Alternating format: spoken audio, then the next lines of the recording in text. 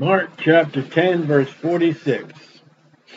And it came to Jericho, and Jericho is a cursed city, Joshua chapter 6. Joshua curses the city to be built, and then later on it was built. And it's here now, it's cursed. They came to Jericho as he went out of Jericho.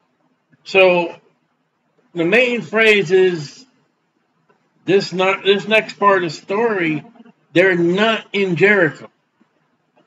They came and went out of that cursed city with his disciples and a great number of people. Blind Bartimaeus, the son of Timaeus, sat by the highway side begging. That's what a lot of people who were blind, who had physical ailments, they would be in the areas of the Bible lands, and they would beg. That was their livelihood. And they trusted on other people helping them out. This kind of begging, maybe they would have some shysters. Well, here in Daytona Beach, we got people who panhandle on the side of the road, and listen, they're pouring out because of drugs. They may not be poor. They may be loaded with money. And when he heard that it was Jesus of Nazareth, I mean, there's a great commotion of people, and he can't see, but he can hear. And, you know, it's Jesus, and they're talking about Jesus, and Jesus that, and Jesus this, and he's asking the people, well, what's the commotion, or what's the uproar? He began to cry out and say, Jesus, thou son of David, have mercy on me. Now, that Phoenician woman, the Gentile, had the same kind of thing, and he would not answer her because she was a Gentile. Bartimaeus is a Jew calling upon the Jewish title, son of David, Judah, the king, Matthew. And Jesus is going to answer him because he's Jewish. This is not, though it is a title of Jesus, it is not a Gentile title. It's not a Christian title for Jesus. Nowhere is Jesus the king of the church. And yet in the millennium, he's going to be king over the kings, which is the Christians, king of kings, because the Bible says we shall be kings. Right now, we are priests. And under the theopoly of Israel, before they wanted a king, there was a priest class of people. There was no king. It was, if you hate it, it was a church-state system.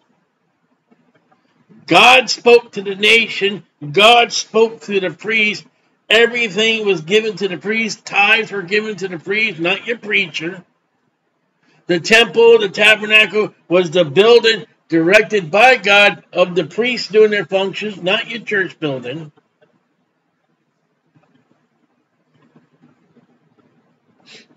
Have mercy on me. And that's a proper call to call upon mercy. We can do that in the church age. Mercy.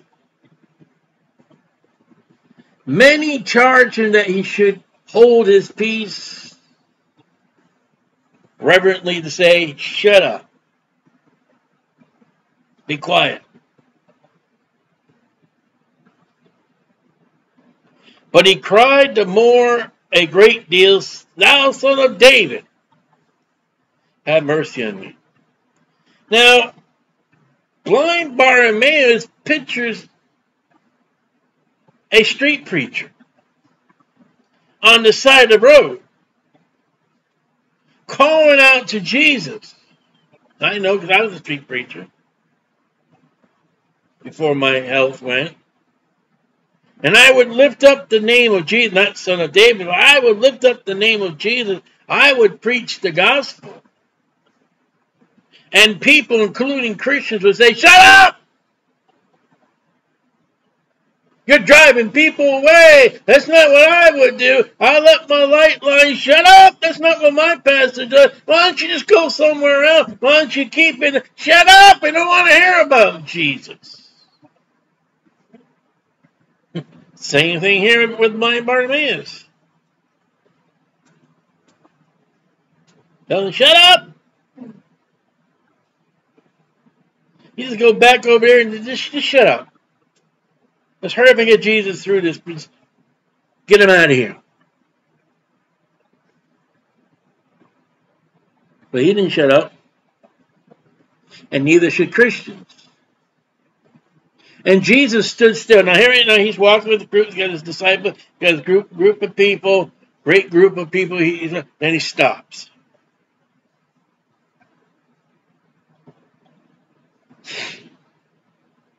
Then he stops. Had Bartimaeus never cried out, "Jesus, thou son of David," Jesus would never stop. And there are people who,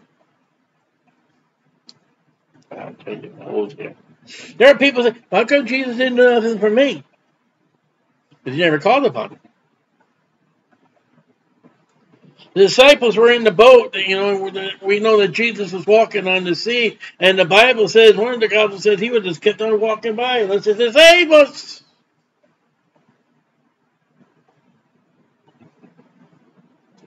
On the road to Emmaus, the two men there, and they're headed into the house, and Jesus would have made it. He's going to keep on going. "Wait a minute, why don't you come dine with us?" He would have kept on going if he didn't invite him.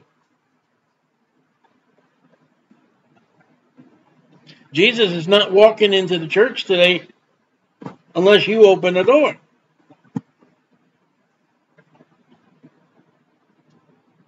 I mean, I know we use that as a verse for the lost and trying to. Well, that verse is for the saved.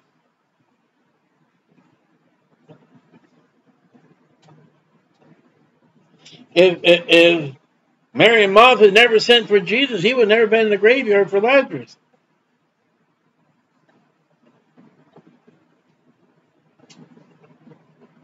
If they would never cried out to Jesus at the wedding of Canaan, he would never made the water to wine.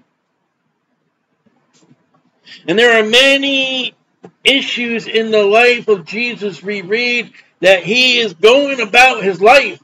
He's going about to Jerusalem. 3.5 years. And there are times that he stops.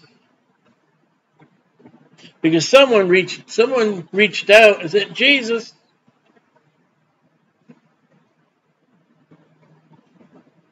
And he stood still and commanded him to be called. That would be Bartimaeus. And they called the blind man, saying unto him, "Be of good comfort, rise." He calls it. So he's still sitting. And there's such a commotion of people.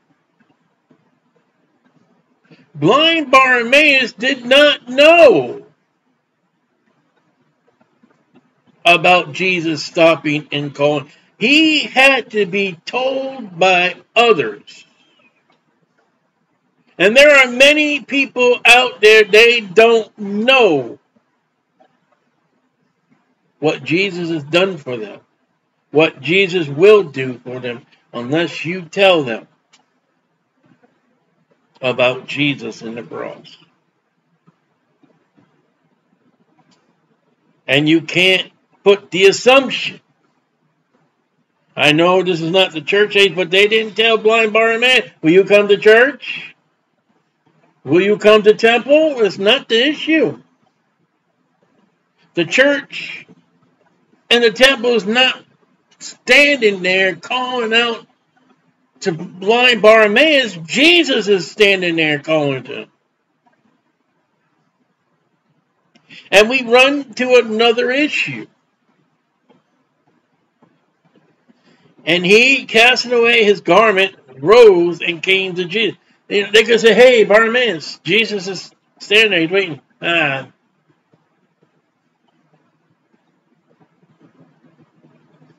Never mind. I don't want to bother him. He could have made any excuse. And people do.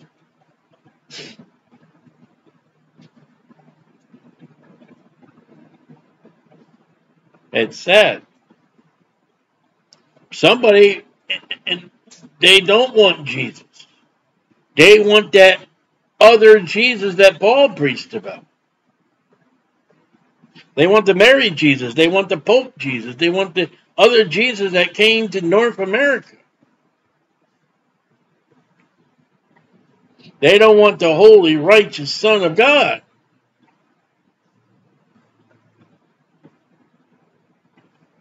And he would still need guidance to Jesus because he can't see. And somebody will have to bring this blind man to that one man in the entire crowd of all the different worldly religions and all the different gods of all the world, especially with India. You got to pick up that, we sing, Amazing Grace, I was blind, now I see. That's all, I think John chapter 6, I believe it was. And we don't grab that blind man and hold his hand and say, come, let me bring you to Jesus. He's over here. And that blind man gets up and he starts talking. No. Excuse me, sir. That's Allah. He can't do nothing for you. No, excuse me, sir. Get up. Don't bow down before the Pope. That's not Jesus. He's over here. No, excuse me, sir. That educator, that's not the one. No, sorry, sir. That's America. That's not the Savior. The Republican. That's not. No, Jesus is over. It's our job to bring that blind man to Jesus. He's standing there. He wants that man to come. He's not willing that any should perish. And blind Bartimaeus is not brought to church. He's brought to Jesus. Because in that crowd of people, there's all kinds of saviors. There's all kinds of gods. There's all kinds of religion. You got to bring him to Jesus.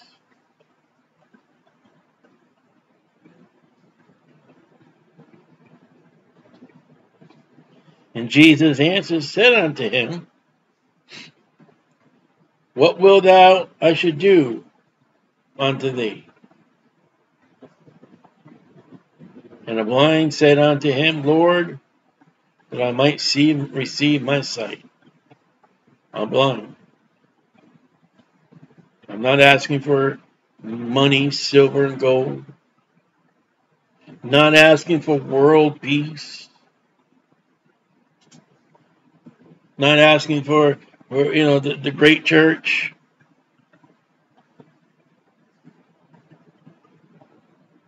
I want to receive my sight. And I want to see you. I don't know how long this man's been blind, how much of a blind he is, because some can see shadows, something like that. But the very fact is, the very first thing now he's going to see, if not the longest time or whatever time, if not for ever since he began life in this world, the moment is now, his eyes are going to be open and he's going to see Jesus.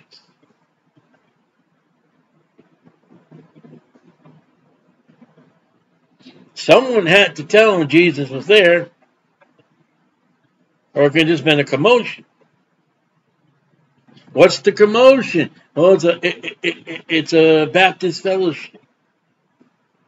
What's a commotion? It's a Christian movie night. What's the commotion? Oh, we're going to vote on church bylaws. What's the commotion? It's a big Mary parade. Like when I grew up in London, the Catholic Church, they would pray Mary's statue around, and they stick money to it.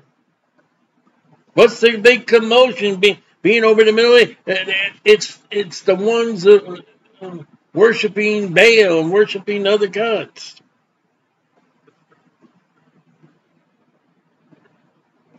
Someone had to tell them, it is Jesus. It's the son of Nazareth. I mean, it's Jesus, the son of David of Nazareth. He had to learn that. He had to know that. For a Jewish man, before the death, burial, and resurrection of Jesus. You couldn't tell this blind man now, believe on the Lord Jesus Christ, and thou shalt be saved. That's not the answer. You can't tell me this man will be a Christian because there are no Christians yet.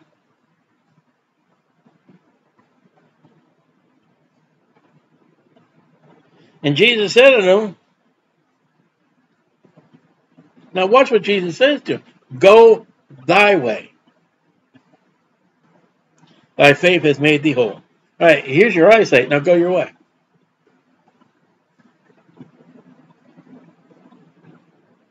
That's what happens in the church today.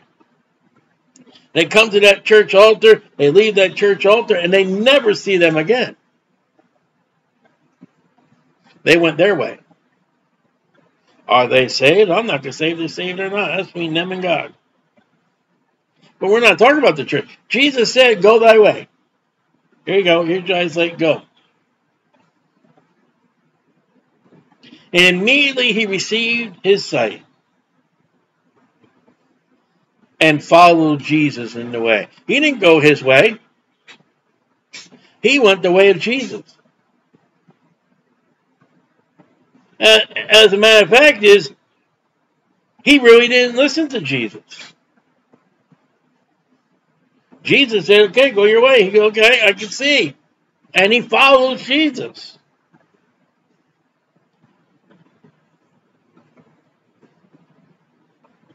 But we're never told how far he follows Jesus.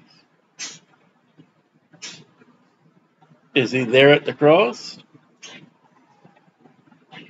Is he there at the tomb? Does he ever see the resurrected Christ?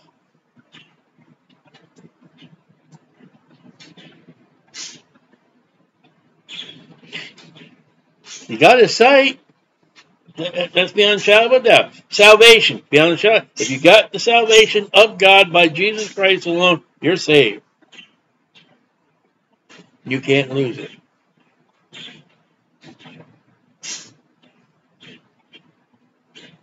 And there are some people, they'll go their way. There are some people who will go the way of Jesus, and then they'll go whatever way.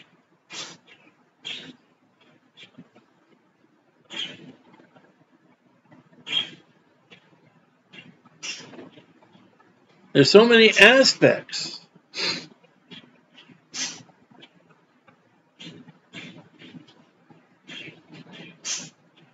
of following Jesus. Don't set your course of following Jesus for somebody, because that's not the way of Jesus, and that's not their way of Jesus. I would be in great air if I would take, street preach. Never mind door knocking or anything. I'd be in great air.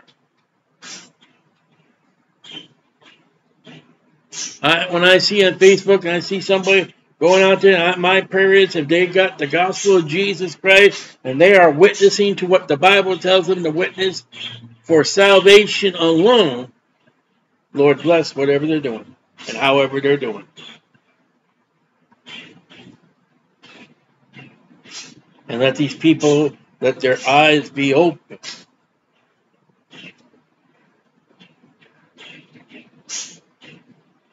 Because the next great event in the world, not Christianity, in the world is a great darkness, of blindness coming through the Antichrist. Holy Spirit's going. The Christians are going.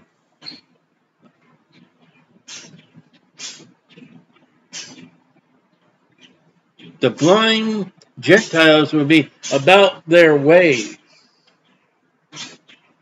It's a time of Jacob's trouble. Don't watch these movies and how the Gentiles can be saved. That's not how the Gentiles get saved. Jesus tells us Gentiles get saved with their conduct with Israel. And they don't even know what they're doing. And the eyes of Israel, the blind Bartimaeus, the son of David, Matthew, the son of Nazareth, Israel, with 144,000, not Jesus. A great number of people, 144,000, going out, preaching and teaching the Jews like blind Bartimaeus.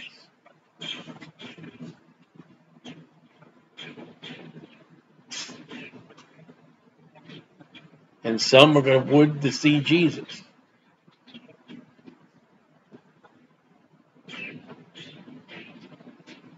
And some won't.